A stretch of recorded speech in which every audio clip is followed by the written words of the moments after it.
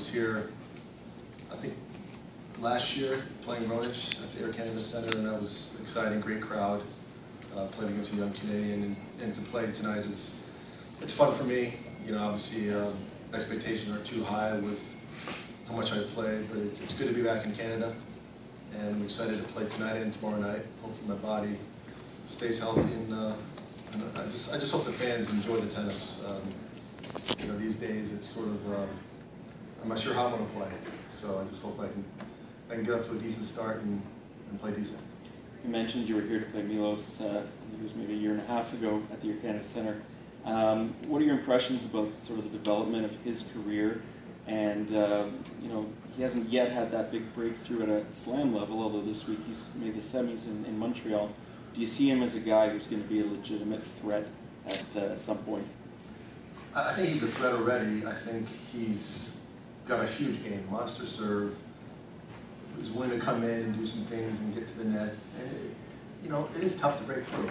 He's up against Djokovic and Murray and Roger and four great players, and it takes time. It's not going to happen overnight. But he does have a big game, and he does have a game that could get hot at a major and potentially win one. But it's progression. It doesn't happen overnight. I didn't really figure this game out until I was probably 22, 23. This is when everything was settled in. I was physically and mentally great. I knew where I stood in the game, and it just takes time. And I know Milos does the right things. He works hard. He wants to win. He wants to do well. And just got to be patient. It's not going to happen overnight.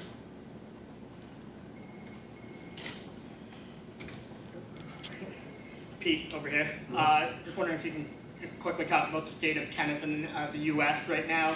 John Isner lost this week. He's probably going to drop out of the top 20. It'll be the first time in 40 years that an American has been in the top 20. Yeah. What's wrong with tennis in these days? I don't have a great answer for you. Really, people ask me all the time what's wrong with American tennis. I don't know why. It's looking a little slim. I know John has been struggling a little bit, but he seems to win a lot of matches. He can't break through in a major, seems like. Marty's having some issues he's trying to work out, and you know, we're in decent shape, but obviously we want our guys to be ranked #1 or like we were in the 90s, but I don't know why.